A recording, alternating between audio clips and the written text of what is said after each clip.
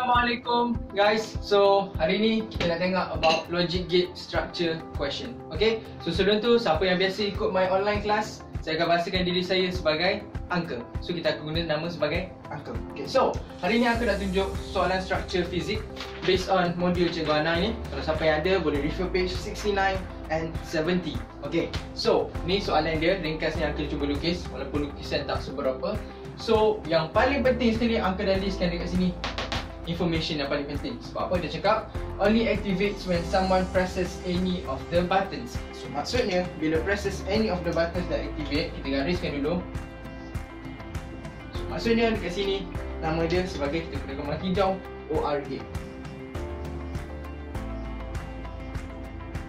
Okay, OR gate. So OR gate apa formula dia? X equals to A plus B. So this is the formula. Okay, so sekarang kita tengok soalan yang pertama. So soalan pertama dia cakap dia guna jawapan sebagai warna marker biru. Complete table 7. So dia dah bagi kat sini dia punya input. So sekarang dia suruh listkan dia punya output. So based on formula yang ni tadi, X plus A plus X equals to A plus B. So 0 plus 0 equals to 0. 0 plus 1 equals to 1. 1 plus 0 equals to 1 and 1 plus 1 also equals to 1. Sebab apa? Sebab dalam logic gates hanya ada number 0 and number 1. Okay, so next question. Name the logic gate. So name the logic gate, kita dah tulis kat sini tadi, OR gate. So kita tulis di balik. So this is your answer.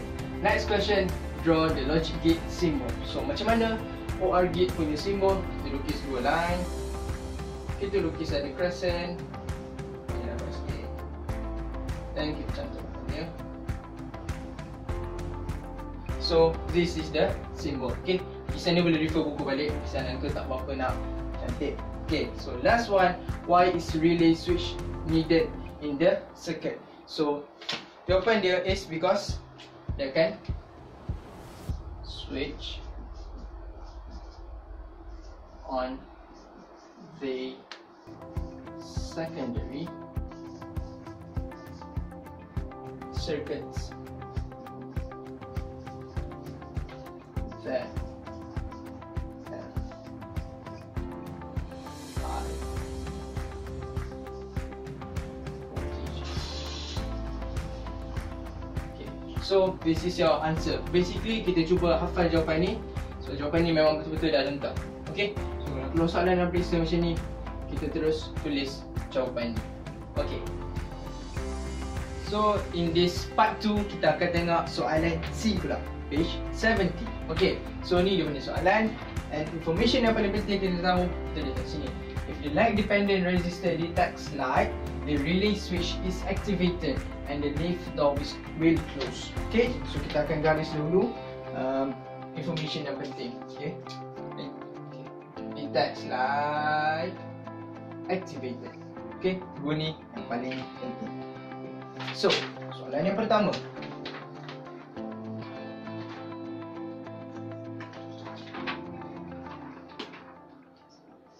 C1. Kita tak tulis soalan kali ni.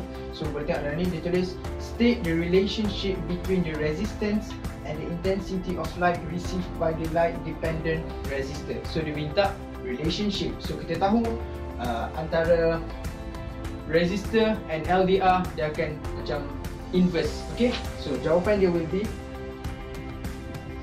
the lower the resistance, the higher the light received by the light and resistor. Okay, sebab apa? Sebab hubungan antara resistance dengan LDR akan inverse. Okay, dia macam jongkit-jongkit, satu naik, satu turun. Okay, macam ni. Cuba lukis, kita guna marker warna lain. Kita guna marker warna coklat. Okay, Okay, so ni macam jongkit-jongkit. Sini resistor, sini LDR. So kalau yang ni naik, yang ni akan turun dan sebaliknya. Okay, ni senang kita nak ingat. Next, dia cakap complete the circuit in the diagram by drawing the resistor and the light dependent resistor using the symbols given below. Okay, so dia maksudnya suruh tulis between resistor and light dependent resistor.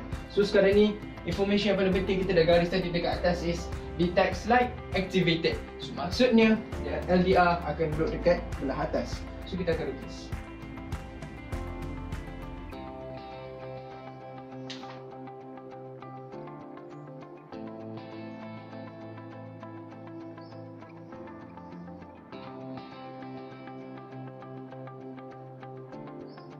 So ni LDR dan bawah ni is the resistor.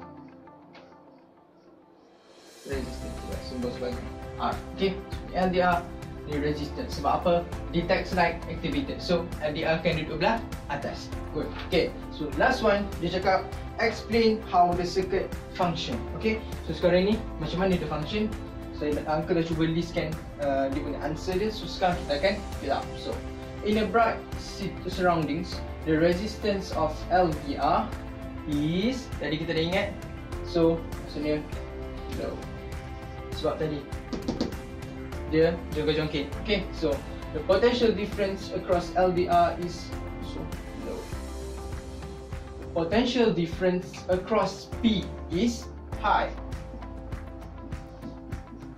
Okay, next, base current in the base current flows in the base circuits. Number 5, collector current flows juga. And the transistor is on.